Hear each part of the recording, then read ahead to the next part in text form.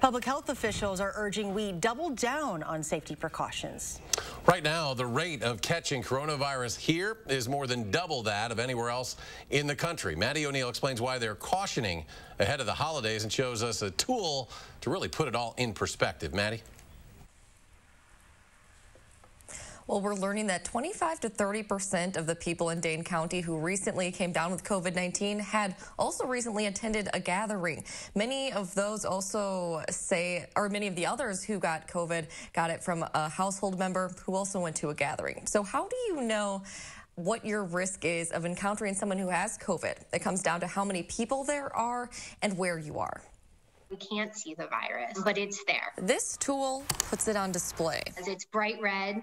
It shows that we should be on very high alert for this. You're looking at a collaborative project between professors at Georgia Tech and researchers at Stanford, laying out your chances of running into a person with COVID-19 if you attend a gathering in your county. We know what is driving this expansion. Dane County leaders point to gatherings with friends and family as large drivers of community spread. Contact tracing notes regularly mention the words birthday, football, wedding, church, party. With this tool, you can see the risk that at least one person with COVID is attending a 10-person event is estimated at 34% in Dane County. In Dodge County, where the risk seems to be highest out of the neighboring counties, that percent is up to 71. That's a very high number. I know that Wisconsin has some of the highest numbers in the country right now. When you raise the amount of people at these hypothetical events, those numbers only go up. In Dane County, a 15-person gathering gives you a 47% chance of running into someone with COVID.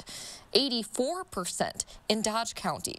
Head to a gathering with 25 people in Dane County and your risk is up to 60%. 95% in Dodge. At gatherings of 100 people, most counties in our viewing area hit higher than 99% risk. I am asking you to lean in. Leaders and researchers hope some perspective will be enough to keep people home. You shouldn't do it. You shouldn't get together with 10 people. So this tool doesn't take into account mask wearing or social distancing, only location and crowd size. So keep in mind that you're likely more safe going to a grocery store than you would be going to, say, a dinner party. We do have a link to this tool on our website.